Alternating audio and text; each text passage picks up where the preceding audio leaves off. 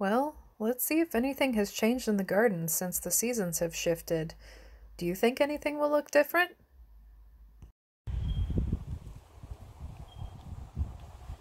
What season do you think it is?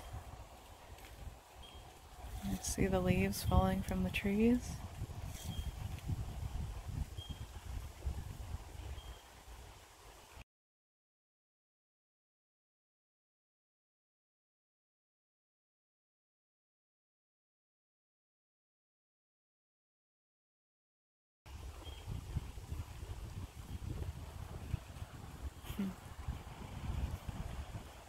There's still life happening in the garden. The other thing that's happening besides leaves falling from the trees is that they're starting to change color. And that includes the blueberry bushes that are here in the garden. Look at those beautiful, beautiful red leaves. And some of these blueberries are never going to lose their leaves, but there are other blueberries in here that will. The blueberries that don't ever lose their leaves are called evergreen blueberries. Like evergreen trees.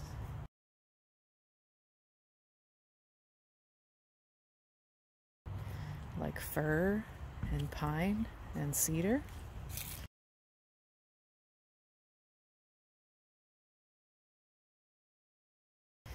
And there are some of those trees outside of the garden. Look at those big, tall evergreen trees. There's more of them back here. But these trees that are losing their leaves, those are called deciduous trees.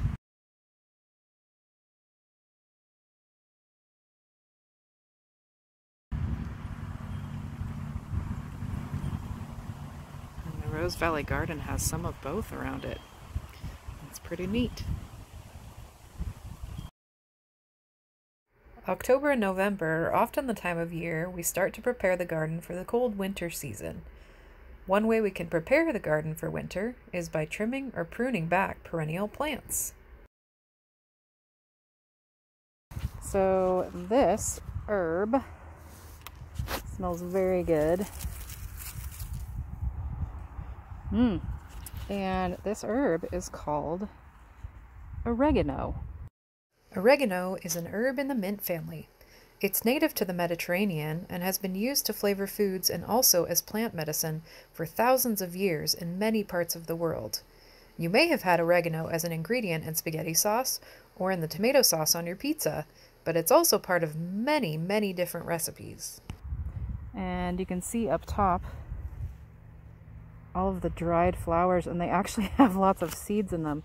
Let's see if I can get some in my hand.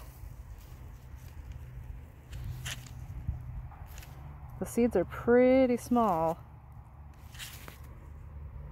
I can't really see any. But every time I pull a branch off of this or cut a branch off of this, I can hear the seeds hitting the ground. But see how there's all of these branches coming up out of the plant that's kind of covering the ground? So one way that I can help take care of this oregano plant and make sure that it is healthy and ready to grow nice and lush for next season is I can actually trim off all of those long, dry looking branches and then pull those out, and add them to the pile over here. We could use the green oregano leaves from those branches as an ingredient in our next recipe if we wanted to. And then basically what I'll have left is the part that's kind of low to the ground there and sort of forms a mat.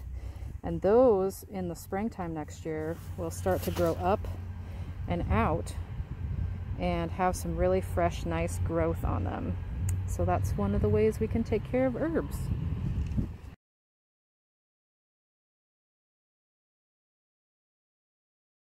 What do you suppose our woolly bear friend here is thinking about as they wander through this garden bed?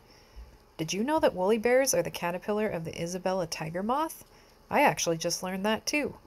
I'm not really sure what they're thinking about, but maybe they're wondering what they could eat for lunch. Maybe they're going to have some plantain or dandelions. Or maybe they're just saying hello to their pillbug friends. Hello, friend. Whatever the case, it's kind of neat to think about.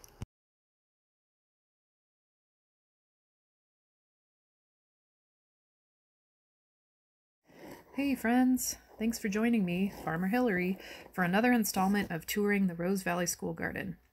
I hope that all of you are keeping safe, healthy, and warm this winter season.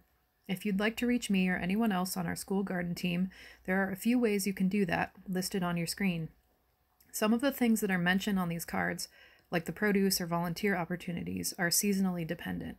But please reach out if you think there may be something we can help you with. We'll do our best to get you what you need. Take care.